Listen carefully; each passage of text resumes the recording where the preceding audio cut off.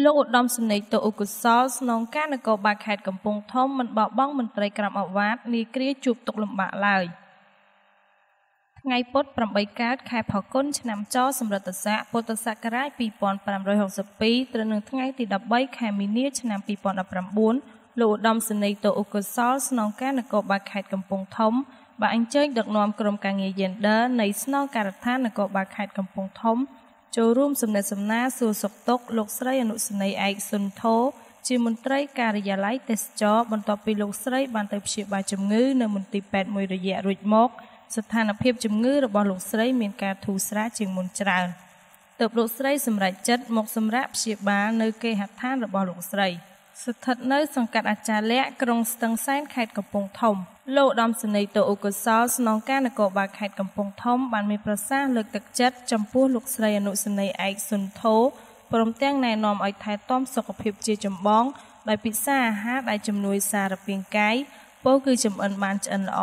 បរិភោគឲ្យបានទៀងទាត់តាមពេលវេលារស់នៅមានអនាម័យជានិច្ចសម្រាប់ឲ្យបានគ្រប់គ្រាន់យកចិត្តទុកដាក់ត្រួតពិនិត្យសុខភាពតាមការវិភាគរបស់លោកគ្រូពេទ្យដើម្បីតាមដានអំពីស្ថានភាពជំងឺរបស់លោកស្រី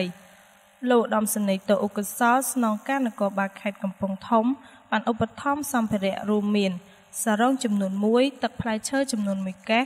ទឹកដោះគោឆៅចំនួន2យួននិងថវិកាមួយចំនួនបន្ទាប់មកលោកឧត្តមសេនីយ៍តូអ៊ុកុសលស្នងការនគរបាលខេត្តបានដឹកនាំក្រុមការងារចុះសួរសុខទុក្ខមន្ត្រីនគរបាល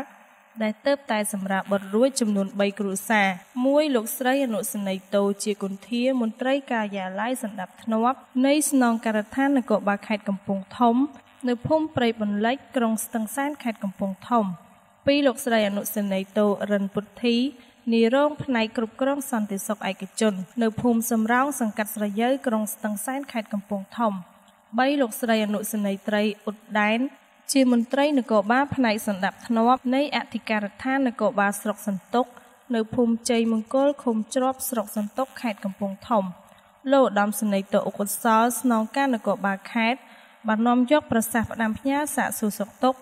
ជាពិសេសប្រសាសន៍របស់សម្ដេចក្រឡាហោមសខេងឧបនាយករដ្ឋមន្ត្រី